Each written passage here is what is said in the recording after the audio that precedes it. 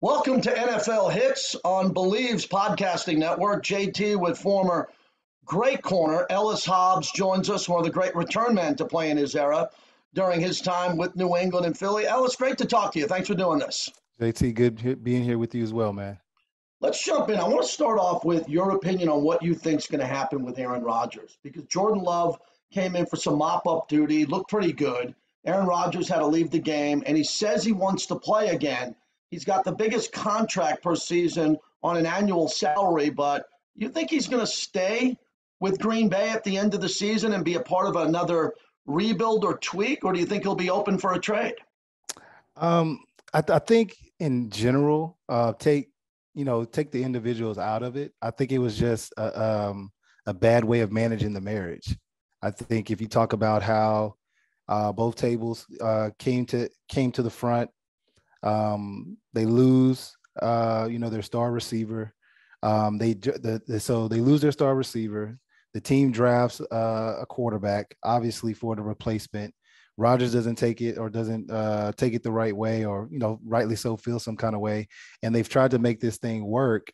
But the reality is that I personally think Rodgers shot himself in the foot by not necessarily saying the wrong words, just handling it the wrong way with the team, when he kind of put everybody out there on blast, especially the receivers, which admittedly so they were, making a lot of mistakes in the beginning. But I mean, for the last couple of games, a lot of that has been on Aaron, with some misaired throws behind him, mistimed, everything else. And so, the league is all about now, and social media plays a big role into that, just the way we live our lives. And so pretty much everybody's trying to swipe left and give him that energy behind him. But I don't think he wants to let it go, of course, because he's a competitor. But I just think at this point, it's too damaged to salvage. Yeah, I wondered that because I just wonder if he's going to now start flexing. What happens, in your opinion, if Matt LaFleur and Brian Gutekunst, the GM, decide, look, we're out of this. They have to run the table. We're out of this. We want to see Jordan Love play here, maybe to even trade Jordan Love and move on from them and get some value out of this. Do you think Rodgers will sit back, or does Rodgers have the right to be in control of this entire conversation and say, if I could go, I'm playing, I'm the quarterback, he's still got to remain on the bench? I think because of his pedigree and his history, not necessarily championships. Obviously, he's won one, but it's been quite some time. But just his standard of play substantiates him coming to the table and having a voice. Now, that being said, there are more years behind him than there are in front of him.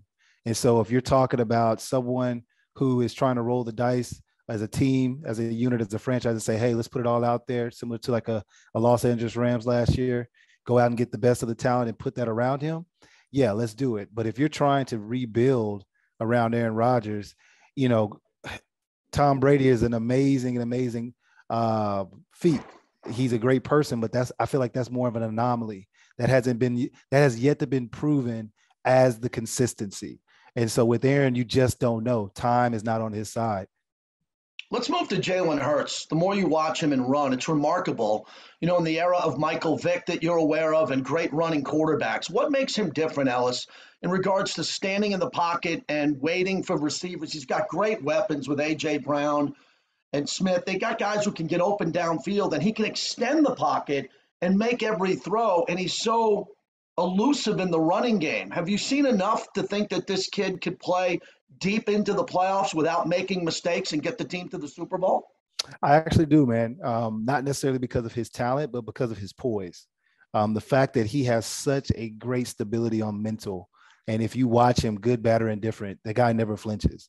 And he just continually does what he does. And so when you look at the greatest quarterbacks in history, some of the more higher level quarterbacks that go on into the playoffs, those guys are able to stay even keel and just manage the game accordingly. It's not necessarily that they're playing any better than the other team or any quarterback. They just know how to stay at level while those guys are dipping down to X, Y, and Z. And so I would take that back to the course of his history, to where think about his maturation from Alabama, where those last 2 years were pretty volatile, where you have Tua in there.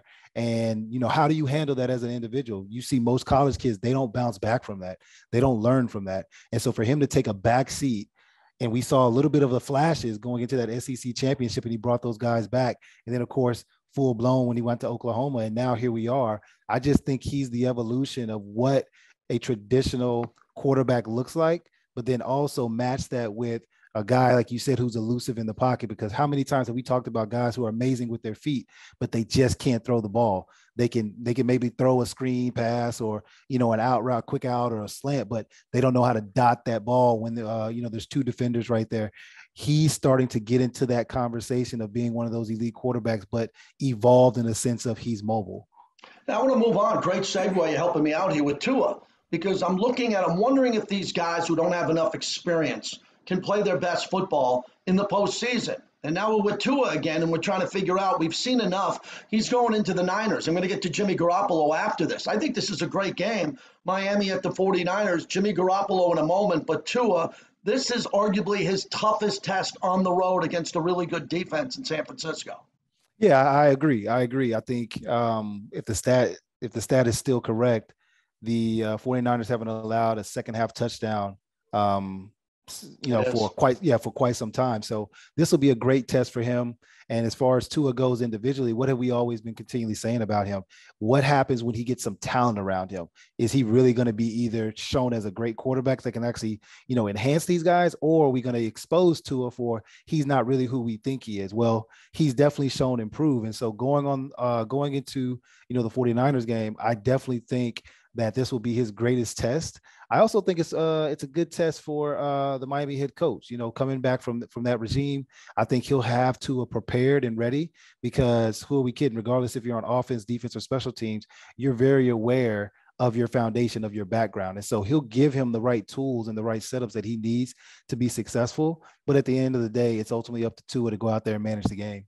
So let's stay with Jimmy Garoppolo now. With Garoppolo, we've seen him miss one deep ball in a Super Bowl. It was the difference between the game. The Niners did not want him, Ellis. They didn't want him at all. They put him on the trade block. No one took him after the injury. And then all of a sudden they have him there. It's a lot of luck because any team could have traded for Garoppolo. The Niners would have almost taken anything back to get rid of him and go with Trey Lance. Fortunately for John Lynch and Kyle Shanahan, they have Garoppolo, and he's playing at a very high level. This guy doesn't lose much, and I know you know him well from the New England years. So what have you seen with Jimmy G that either gives you the confidence that he can make big plays throughout an entire postseason run, or is it still in the back of my mind that he's one interception away in a big postseason game of kind of slowing the Niners down? So I say break that down into three categories, three things, right? And so when you talk about just what you're seeing as an individual, as a player, take Garoppolo out of it, take anybody out of it, regardless of what you think, error throw, missed throw here and there, whatever it is a feat in itself to take your team to the playoffs and then get you to the big dance, right? To the Super Bowl. And so you never can take that away from him. Obviously, he's capable of at least doing that. The second thing, when you look at what we talked about earlier, the Green Bay Packers and Aaron Rodgers, I would say this is the 10% chance of the what if. What if we keep him around with the first round draft quarterback? Does he receive that well? And is he able to flourish within it? Well, for what you just said and the storyline behind that, we obviously thought that wasn't going to happen in the beginning, but look where we are. And so that's the plus side to the debacle of what we see with Aaron Rodgers and now the Green Bay Packers. The last thing is when you look at just the quarterback position in general, that is a leader position. And no matter what happened in the games that I played with Tom Brady, I always felt as if we had a chance because of who he was and what he's done. And so when you look at Garoppolo, regardless of what you feel about him, it is very evident that whatever the franchise, meaning the organization and the administration, felt about him, the team does not feel that way. And so when you talk about the energy that he brings to the offensive side of the ball and what the energy he brings to the defensive side of the ball, it is very clear that he is the player's champion and that they feel personally that he has the best opportunity within himself to put them in a position to be successful. Wrapping it up with Ellis Hobbs, I want to ask you, because of your Patriot years, Josh McDaniels now, the team, people were wondering, there was a lot of noise on the outside. I'm in Vegas with the Raiders, and now everything's calmed. Everything's good because everybody understands that he never lost the locker room. The captains were with him, Derek Carr, Max Crosby's having an unbelievable year. And now the Raiders are winning some games explosively behind Josh Jacobs. They got a monster game with the Chargers coming up here, Ellis, and I think it means everything to the Chargers. If the Chargers lose this game, And they got eliminated last year in one of the greatest regular season games of all time, that Yeah. elimination game. Yep. So they're coming in with a lot of payback on their mind. But the Chargers, everybody's hurt all the time. They have problems. They win games really bizarrely. If the Chargers don't win this game, they almost have to run the table. They'll have 6 losses here, and they'll be in a little bit of trouble going forward. Tell me what you like about the Raiders and Josh McDaniels now, and if you think the Chargers come into Vegas and win this game. I've been liking them from the beginning. I think when you talk about overall who they are, they were missing some key pieces, and I think they filled those gaps. You know, you have Devontae Adams, arguably one of the greatest receivers at his position, or starting to mature into that, but definitely top receiver right now in the league. And so if you watch throughout the course of the season, the connection between the quarterback and Devontae Adams, that hasn't really expired. And I think everybody else is just playing a little bit of catch up. They've been in games and they've had opportunities to go out there and win. I think because of the pedigree of what Josh McDaniels comes from, the process, again, you take that against social media and the culture, we're looking for that immediate impact, right? Versus, okay, he has to rebuild, he has to talk to, he has to develop and just get guys to believe in the actual process. Now, coming from the Patriots, that's a little bit easier to do than that. And I think that's why he's been given some grace outside of these losses. But yeah, you're definitely seeing the momentum go their way. But I've always felt like that team specifically has been 1 or 2 plays away because they have a great running back in Jacobs. They have a great defensive line, you know, for what you said, you mentioned with Crosby, and just overall, just athletes. I think the makeup of the Raiders have always been just great athletes in general. But now you're matching that with the psychological level and the mentality that comes with playing at that high level of football. And so I think they have a very, very good chance against the Chargers. With the Chargers back against the wall, I think it's going to be a very great game. But if you had to give me one team or the other, I'm taking the Raiders just because of, again, the pedigree and the coaching that I know that's happening on a day in and day out level with situational football. So now you're matching that athletic talent with that Patriot McDaniels Belichick background of like, okay, when we get into these key moments, what are we doing at those inflection points to be successful? Amazing analysis on that. Excellent. Last one. The Rams, do you think they should just shut it down? They're not going to the playoffs. Cooper Kupp's on IR. They probably don't bring him back. Aaron Donald is the greatest defensive player, arguably, of his generation. Stafford's been banged up.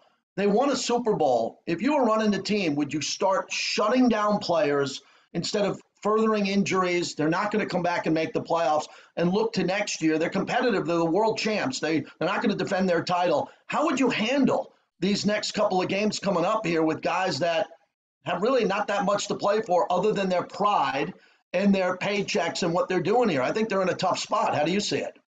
Yeah, those two last things you said, pride and paycheck. I think, you know, at the end of the day, you still have to realize this is your job, whether sick, whether you're, you know, hurt, not injured. You know, you have to be out there. Maybe that's a little bit of my personal opinion in there, being subjective. But at the end of the day, when you're looking at, you know, from team to team, player to player, as a coach, I'm putting that onus on the players to say, hey, you're still performing for a job. And so unless I'm having that direct conversation, you know, with certain individuals, right? You hinted towards some of those great players. I just don't know if I would sit on my laurels and be comfortable with just putting out minimum effort or par effort because I may not have a job next year. As far as the organization goes, you know, I'm not going to sit here and play dumb. They're definitely going to be, you know, looking forward to next season. I think because they pushed all their chips in for Yeah. last year and got what they wanted, it's like, okay, hey, you know, we're willing to take a step back and reprogram this thing. We have a great coach. Obviously, we have a good quarterback. We may need to get some more surrounding pieces or figure some things out. And then some things just mistakenly go wrong or unfortunately go wrong. But I think overall, this is a great testimony to how difficult it is to try to run the table again, you know, and do it back to back, regardless of the talent you have. Situations have to go in your favor in order to get that. And that's something that the Rams haven't seen this year. Yeah, one follow-up. Do you believe in pushing it all in and then not winning for 2 or 3 years, but you got the chip, you got the ring, you got the Lombardi, you did it? Because now people are saying, wait a second, the Rams don't have much draft picks. They gave up and blew up their whole entire drafts for a couple of years, but they got the ring. Where do you stand on that going forward for other teams? It's a business. At the end of the Mm. day, there's bottom lines, there's P&Ls. And so if you're looking at their red to green, you know, the black, I'm pretty sure they well got over that, Yeah. and they're willing to take that hit. And LA being such a huge market, for that type of team, you know, they can do that. Can every team do that? I don't think so. But if you look over the core aspect of history, how many teams do we talk about just making it versus how many teams do we talk about, winning that one Super Bowl? We talked about the Ravens prior to them winning it against the 49ers, with that great team they had against, a great defense they had against the Giants, right? We still talk about the Cowboys. Mhm. Granted, they have three, in that dynasty of the 90s, but look how far ago those rings were acquired. I think when you acquire the ring, it is just a coveted space that can never be taken away from you. And so people will hang on that for years to come. And I think what they did and the results that they got is exactly what they wanted. Ellis, last one on a personal note for you. When you lay down at night, put your head on the pillow, if you're dreaming about one moment of your entire career, one moment that keeps coming back to you, that you think about and brings you peace and tranquility and happiness, what's that play? Um, wow, that's a great question. I think if I had to look back overall, I was taking a knee I was taking a knee against the Chicago Bears. It was a timeout, and I happened to look into the stands, and I was dog tired because at that time, the Chicago Bears, they just ran nothing but go routes with their receivers, and the quarterback would just throw it up for 50-50 balls. So we knew that going into the game, but nevertheless, I was tired. And I remember looking over to my right and seeing Mr. Kraft in the press box area or in the suites, and he was toasting for whatever reason or doing something, celebratory. And again, this was a timeout period. And so it gave me kind of this moment of like, why is he celebrating when we're doing nothing? And the reality is that he's making money regardless. And he's enjoying his time regardless. And so it really started to get me out of the space of playing for the quote unquote love of the game and starting to handle things like a business. Now, I didn't mature from a businessman at that very moment. But again, that sticks in my mind very well because a lot of different perspectives and things came off of that one moment to say, hey, this is bigger than what you think it is. Because the reality for Mr. Kraft is this is just a hobby for him. This is one of his many businesses. He said that very, very many times within our meetings, quote unquote, out of the 93 countries at the time that he did business at, this was one of his most gratifying businesses. And so to hear those things over and over again, similar to like a Magic Johnson who wanted to be around management with the Lakers and be successful, that's a moment that sticks in my head very, very much. That is a very cool and unique answer. I'm happy you shared that with us. Ellis, I really appreciate you joining us on NFL Hits. I look forward to talking to you again. Thanks so much. Yes, indeed.